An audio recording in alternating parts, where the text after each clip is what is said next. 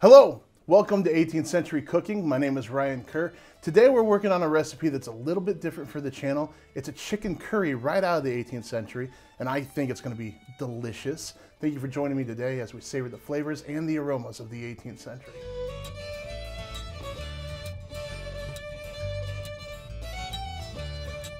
Sometimes when you're going through 18th century cookbooks, you want something to jump off the page and grab you, and it doesn't always happen. Whether it's because everything feels like it's a version of something that you've done before, or maybe that day you're just not in the right headspace to look for recipes.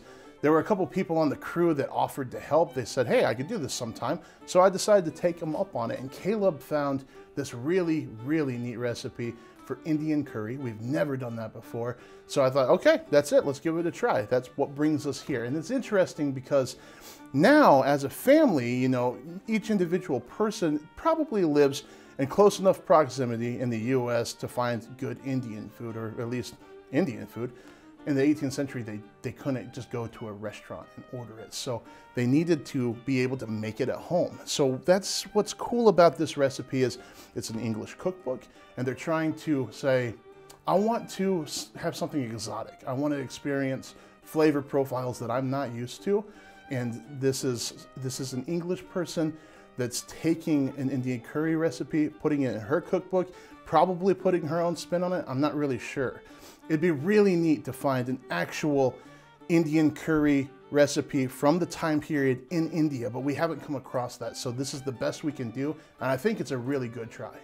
This recipe comes from Hannah Glass's The Art of Cookery. We've used this book a ton. If you're looking for a cookbook that gets you into 18th century cooking really easily, this is the one. Buy it. It's fun. All right, so this is to make curry the Indian way. Take 2 small chickens, skin them, and cut them as for a fricassee.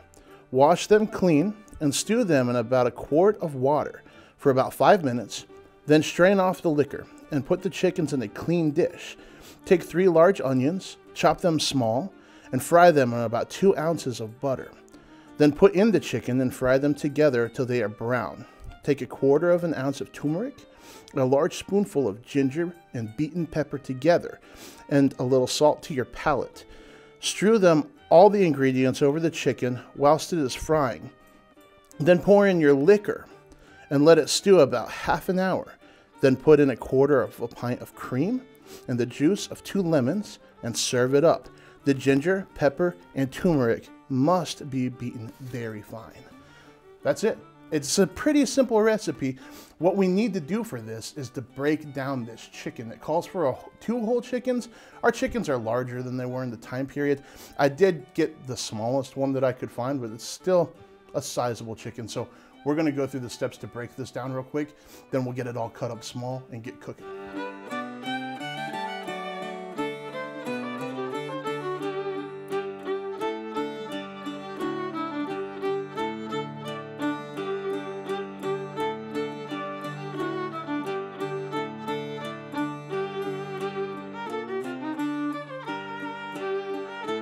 I've broken down the chicken. It's ready to go. For this particular recipe, I'm not gonna worry about the wings.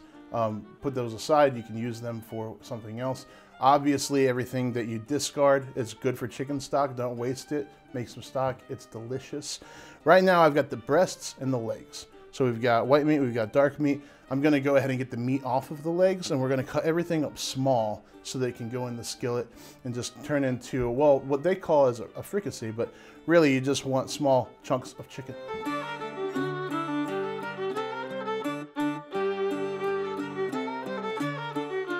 Get the chicken all chopped up here. It's small pieces. Now what the recipe calls for is for us to put this in about 1 quart of water for about 5 minutes. And really what we're doing there is we're starting a broth. We're making a quick broth.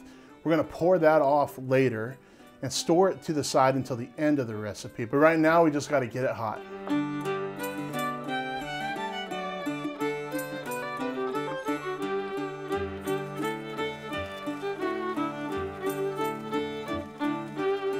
Our chicken is in there stewing away. It's gonna be in there for about 5 minutes. In the meantime, we can go ahead and get our onions ready. So the one thing I like about this recipe is that I love food that has a lot of spices. And there are different recipes that we've done on the channel that have made me really happy. Kitchen pepper was one of them. At one time we did a recipe called pepper pot, and that was a Caribbean take that an English cookbook had. If I remember right, it was English. At any rate, people are trying to experience these highly spiced foods. And I think that oftentimes, when we think about 18th century, not only do we think of all the clothing being kind of brown or green, kind of earthen tones, but we also think that people were boring and that they didn't like spice and they didn't like a lot of things that they in fact did like. When we were at Mount Vernon, when we did the fried catfish recipe, there was a ton of cayenne pepper in that. People liked that. People like high spiced foods, foods that kind of reach you out and slap you before you eat them, because that's fun and you're just like really experiencing all of these different things, and it's making your taste buds go, oh yeah, there's something happening here.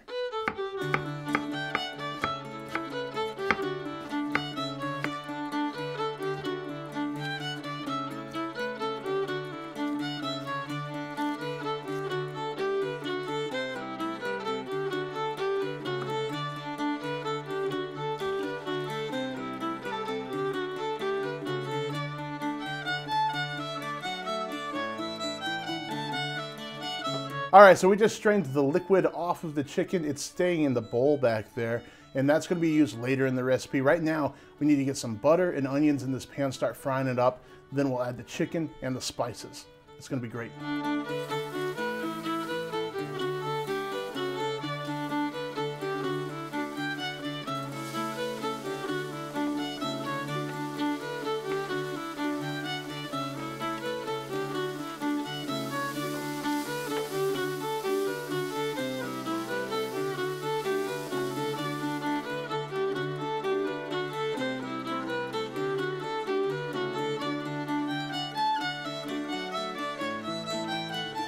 So what's interesting here is that I wouldn't think that just 5 minutes of that chicken in the water would create such a rich looking broth already.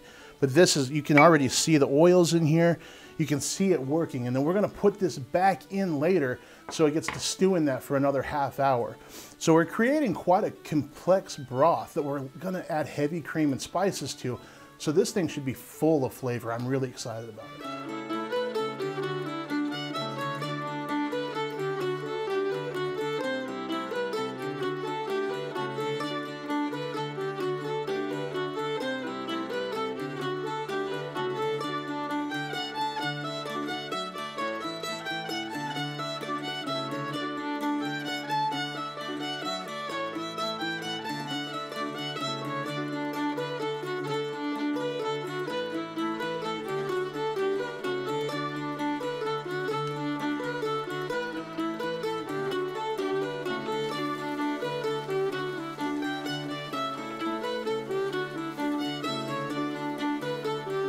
I was really surprised when I added all those spices in there and started stirring, and that color popped. That turmeric and ginger just turned everything like a yellowish, orangish kind of thing. Looks a lot like curry that I know today. So I'm really excited about this. I think it's gonna work out really well. The room is just filling with the aromatics of all that. It smells so good in here. Then I poured in the broth. That's gonna stew for about a half hour. Then we'll get the cream and the lemon juice in there and it'll be ready to go. In the meantime, we're gonna make some rice. The rice recipe that followed this recipe in the cookbook was just basically cook some rice.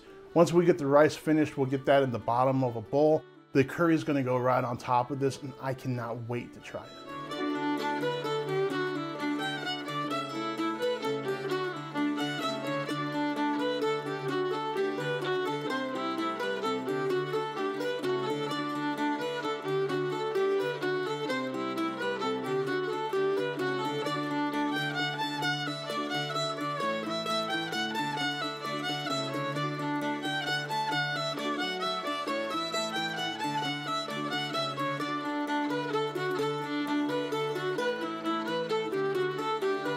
This smells incredible. We got the rice finished up. We've got a little bit of rice in here on the bottom and the curry on top. All of the aromatic notes are really, really great. I hope that it tastes as good as it smells.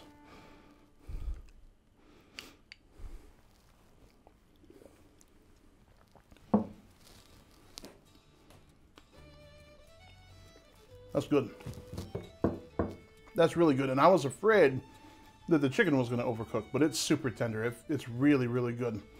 Sometimes when they do this scenario where some meat is twice cooked, then it can get tough. But this is perfect. It's stewed in there a long time. Tastes really good. The ginger isn't popping out nearly as much as I thought that it would. We could add a little bit more, give it a little bit more kick. I put plenty of black pepper in there. The lemon is what gets you. And that, along with the cream, is kind of unfamiliar. Usually, you think cream and you think heavy, but this doesn't eat super heavy. The lemon aromatics come through right away. And I don't know, it's just there's something comforting about it. It's really good. So growing up in the Midwest, a lot of times when I think about Indian food and people around me think about Indian food, they automatically think spicy. This is not spicy. It's just very full. And the ginger doesn't give you a hot note, but it's there. I can't pick out the turmeric, but I think that the spices are just coming together in a way that they're making a blend all of their own. And the way that we mixed it together, it's kind of like when you make a rub. So all of these things just come together and they cook together for a long time. So it's really full. There's not a boring bite. It's not like I'm looking for, oh, I want a piece of chicken or I need to get a certain amount of rice. Just every spoonful has a very consistent, nice flavor to it. If you're making this at home, do not skip the lemon. That is the treat. That is what's really great here. We made this, I was trying to prepare for this episode, so I actually made this for my family last night, and everybody really liked it. We have curry, I don't know, we probably make curry once every few weeks at our house, and this is the recipe that they want to switch to. It's really, really good. I don't know what to say about its accuracy to Indian cooking in the time period. Like I said, this recipe is coming from an English cookbook. So they're playing with those flavors, but I can't say that this is exactly the recipe that folks in India would be making. If you know anything about that in the comment section, make sure to weigh in on that. We're all working together here to educate ourselves, to learn more about history. If you've got something to say about that, I really encourage you, don't hold your comments back. Get them in there. But this, as far as curry that I know, this is on point. This tastes like curry. And I've never had one that had that citrus aromatic thing going on as much as this, which is really nice. It's so much fun when we have an opportunity on this channel to get outside of the normal realm of what we make. We do a lot of English cooking, we do some French cooking, and some other European cooking. So we do a lot of pies and soups and different dishes that are familiar to us already. This is something special. If you want to see another episode where we kind of get outside of our comfort zone and we try something from another place, check out this video on pepper pot. It's from the Caribbean and it is delicious. Thank you for watching today.